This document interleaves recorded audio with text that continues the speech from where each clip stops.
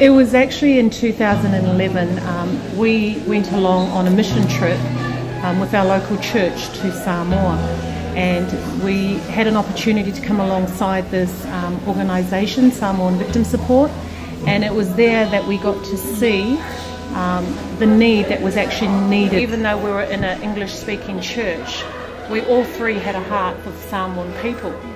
So when we went on this trip and we saw Samoan Victim Support and we had such a compassion towards this group, we came back and we decided just to follow up and we keep emailing them and saying, what can we do, you know, because we wanted to contribute to what was already in place there. We were just like, what can we do? What can we, what was in our hand? And so we had a meeting with her upstairs, and it was there that Lena shared that her heart was to open up a branch in Sydney. And so when she asked the question, we put our hand up and it would say, yes, we volunteer, we don't have the skills to do it, but we just, our heart was a willing heart. You know, for us it wasn't just knowing, so to us it's like we went, we came, we heard, we saw, now we were responsible.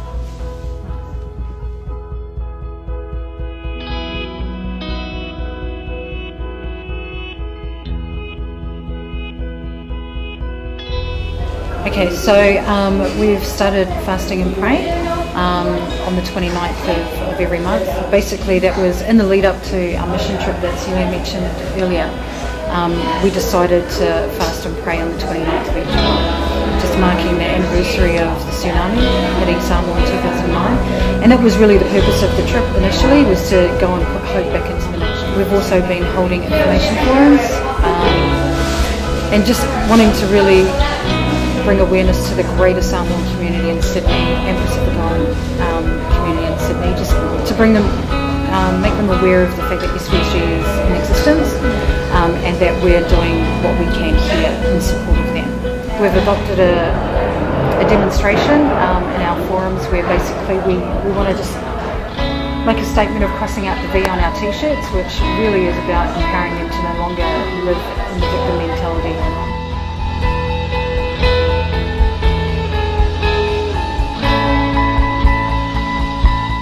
Some of the initiatives that we want to bring forth, what we're finding is that a lot of the girls or the kids are actually staying in the chapter. A lot of them still don't have any, like there's no healing process or no program to help them, not rehabilitate, but really to empower them to come out like stronger and still value work and purpose and be able to overcome like just the trauma, go alongside and just help them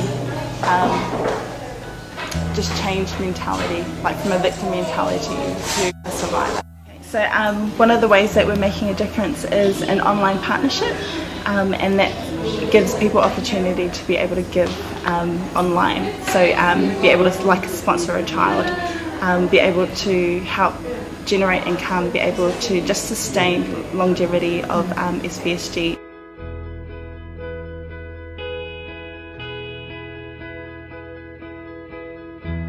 You know, our heart here is to raise up the next generation because we really believe that they have a lot to contribute. And so I'm now going to hand it over to Brooke, who will just share with you what the juniors are looking into doing. Okay, so what's ahead for SVSG juniors? We really, I guess the language that we have across this is the power of a movement. And that's so, like, it's powerful in and of itself because it's about raising the next generation to really stand for something, stand against injustice and all the, you know, all the violence that the kids are facing over in Samoa. And so I guess the way that we look at it is we want to make this whole thing go viral, pretty much.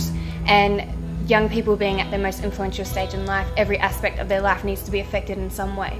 So that's what we want to hone in on, whether it be through social media, merchandise, events, all that kind of stuff that's going to draw young people. That's what we want to use to our advantage to spread the message of SVSG juniors, to really get the word out there, and that is going to be our movement, is that we make it so inescapable for our young people to get away from the message in the heart of juniors that, you know, they just see an image and it's iconic straight away, like, oh, juniors, that's it, I want to be a part of it. And so yeah, the power of a movement, it's literally, we want to change the culture, we want to shift the culture, and we want to give the young people something to stand for.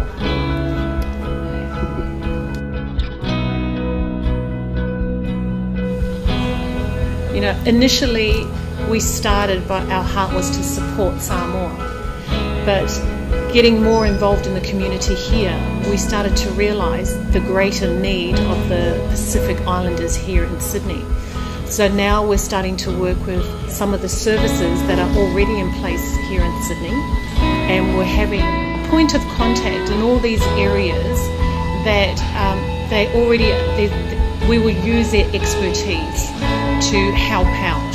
And so basically like building like a referral or a directory so they can we can all work together as a team. You know, when we talk about the power of movement, it's it represents people rising up and making a difference. It's, you know, rising up out of their own circumstances, and there's something powerful in that. You know, biblically it says, give and it shall be given unto you. You know, for me personally, here in Australia, we are so blessed with so much, and my heart is to, you know, I'm so blessed and I desire to be a blessing. So that's the heart that we here in Sydney want to portray when we extend our hands to others.